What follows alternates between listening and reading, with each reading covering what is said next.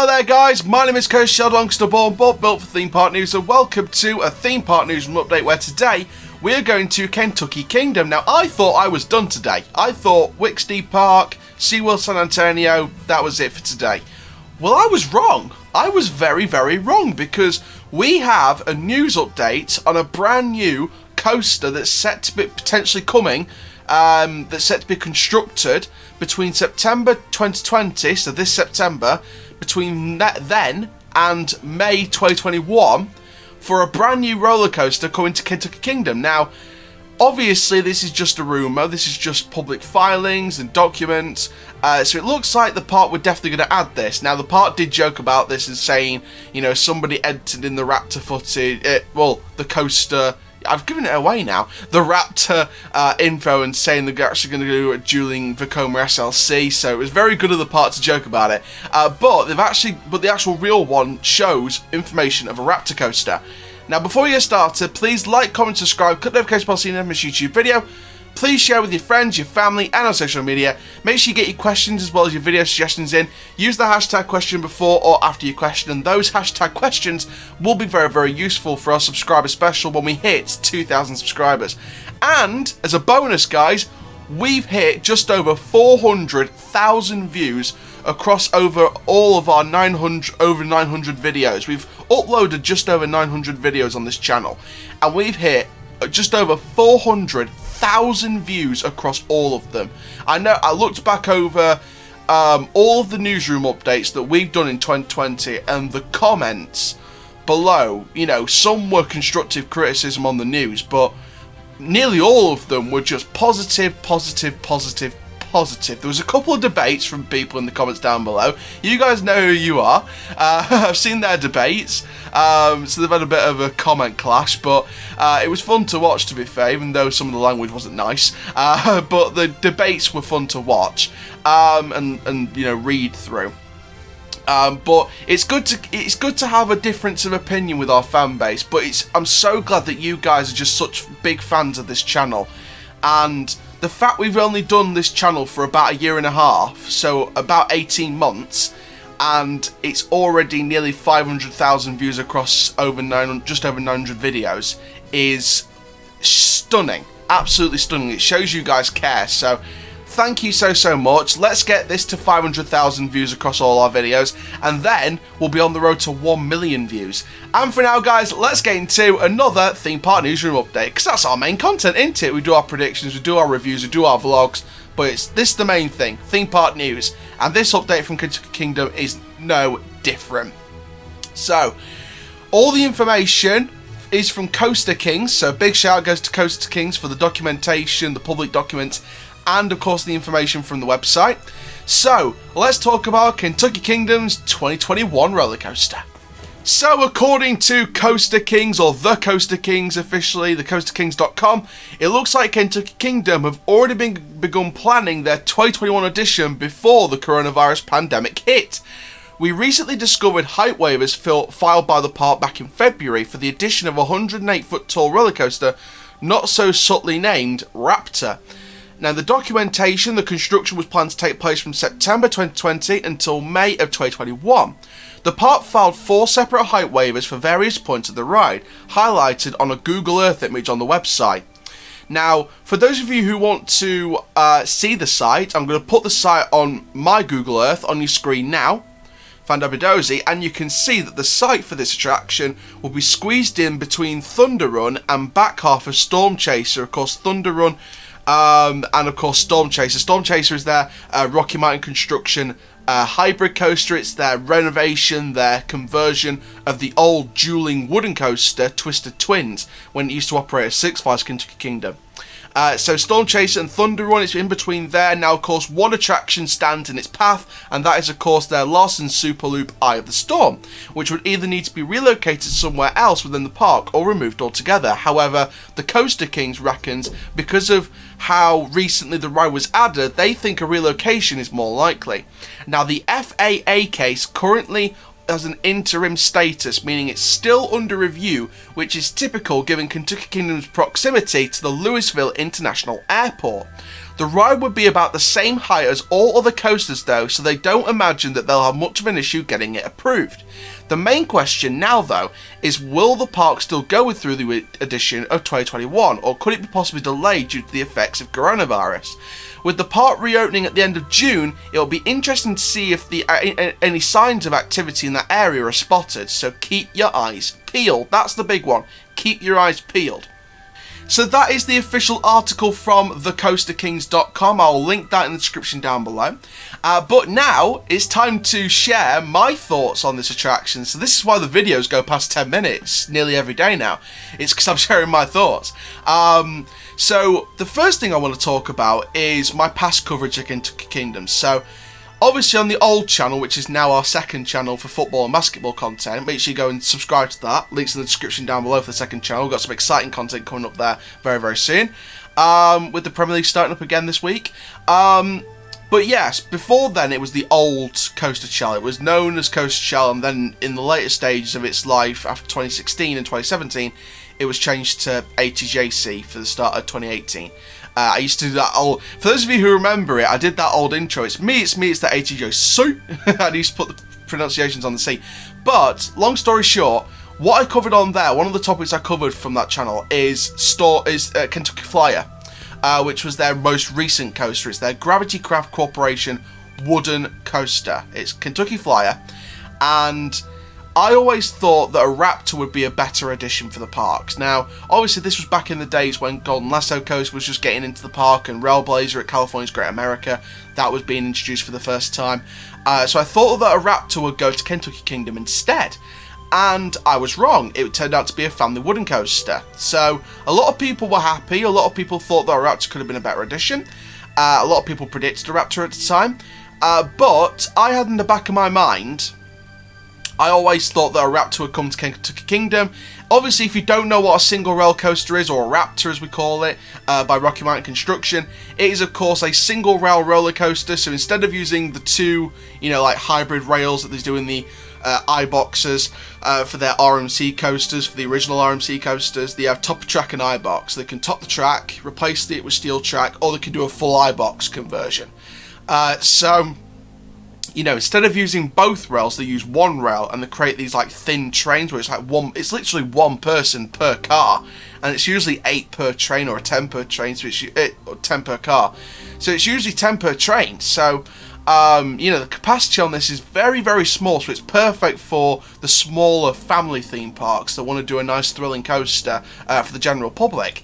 And whether this is a clone, I mean, from the 4 height waivers that we spotted, I don't think it will be a clone. I think it could potentially be a custom layout single rail coaster, especially with, I mean, look at the single rails that are already in the world. Look at the single rail coasters. Now, of course, like I said, these only came to production for the first time in 2018. So, they haven't been around for decades like other coaster types.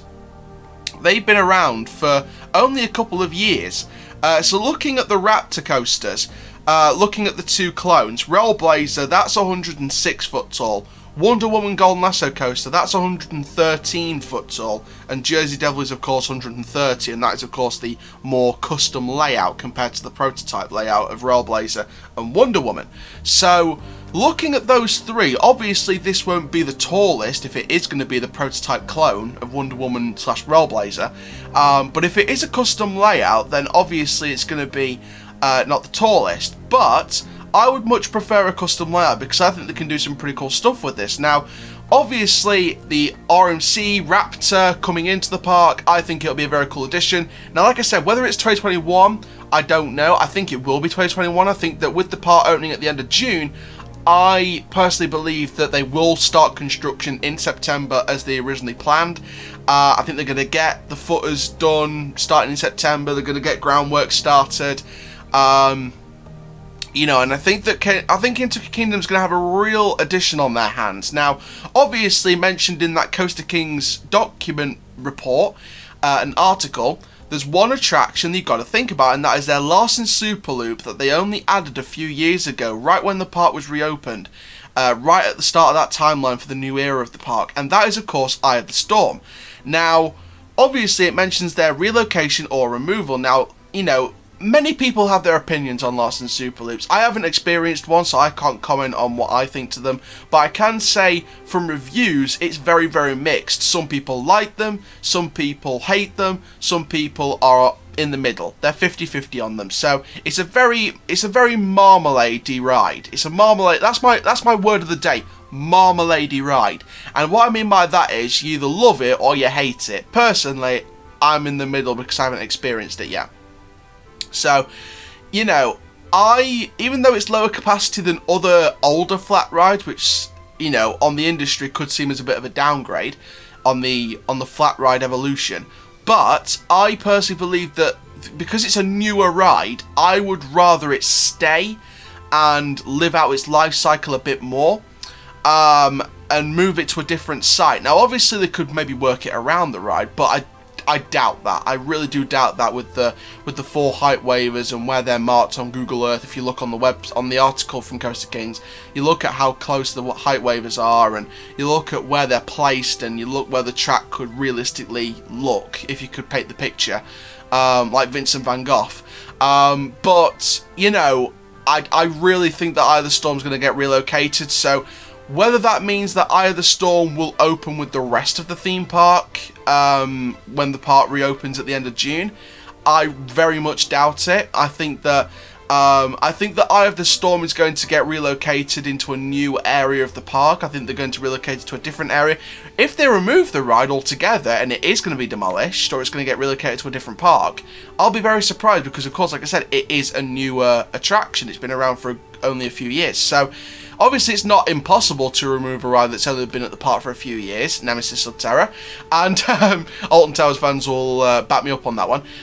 But, you know, even though it's a newer attraction, it's not impossible and it's not a crime to remove it altogether. And if it's not the success that you thought it was, or maybe it's not a success around the world with the same type of ride as what other, you know, Super Loops are doing, then you remove it. If you want to remove it, then you remove it. So, to be fair, even though I haven't tried it, I think I would rather prefer if there was no option to relocate it, I would rather them put in a single rail coaster than keep a Super Loop. Because on paper, you look at the single rail coaster, and that is a better addition on paper. You know, probably on ride as well, and the on ride experience. Obviously, I haven't tried both ride types, but I'm pretty much, people can back me up when I say that, you know, the single rail on paper is better than the Super Loop, so it must be better on ride as well. I know a lot of people that may not be fans of the single rail, but I think that Kentucky Kingdom, like I said, are going to be on with a winner with this park and this particular coaster type. In terms of themes, I think they could go along the natural disaster theme again. Again, Storm Chaser, Thunder Run, Eye of the Storm.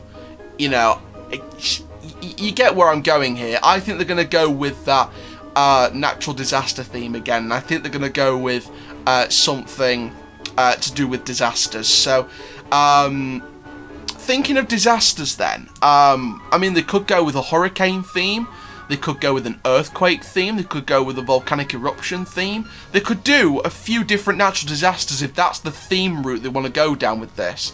And if they could do a really nice station and have it beautifully landscaped and, you know, really redevelop that whole area.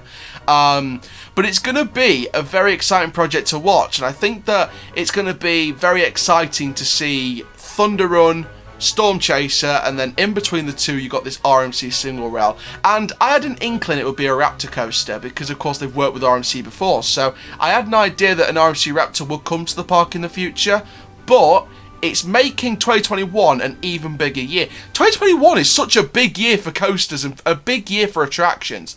There's a few delayed attractions, you know, here in the UK, in Europe.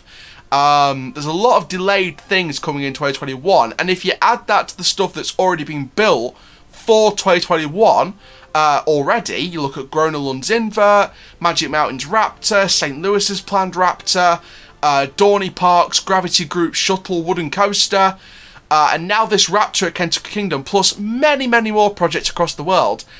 You know, 2021 is going to be a massive year for additions, for delayed 2020 additions, and for 2021 as well. So, there's some big dates in the theme park industry. Obviously, Dollywood's still yet to announce their largest investment plan. We don't know what's happening with that.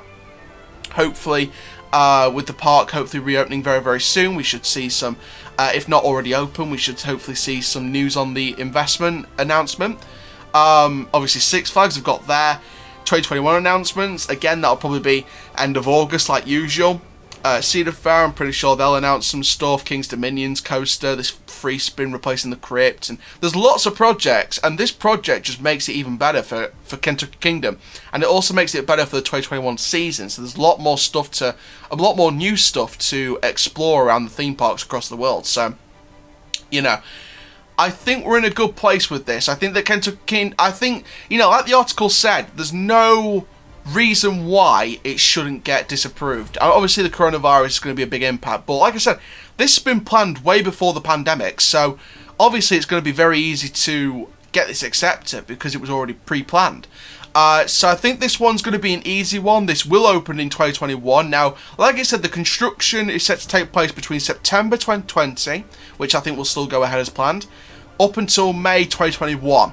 So I'm predicting a end of June to mid-July, end of July maximum opening in 2021. So we're looking at a summer opening here for this ride. So thank you very much, guys, for watching this theme park newsroom update on Kentucky Kingdom's RMC Raptor. I love that train horn in the background. It's very, very relaxing.